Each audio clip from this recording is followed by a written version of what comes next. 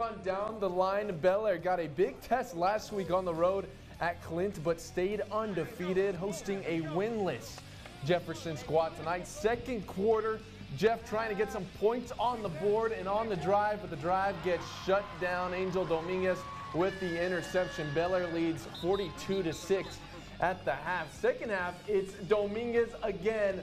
Just this time on offense. He's turning and burning and scores for the Highlanders. Jason, just early impressions so far about the Highlanders 5 games into the year. Sam, they're undefeated. They're averaging over 60 points a game. Listen, for another player to do well for Bel Air, you better watch out. Next week's fireworks show, you better bring your popcorn. There we go. 60 points. Bel Air posting 63 tonight in their win over Jefferson. Yeah, I can feel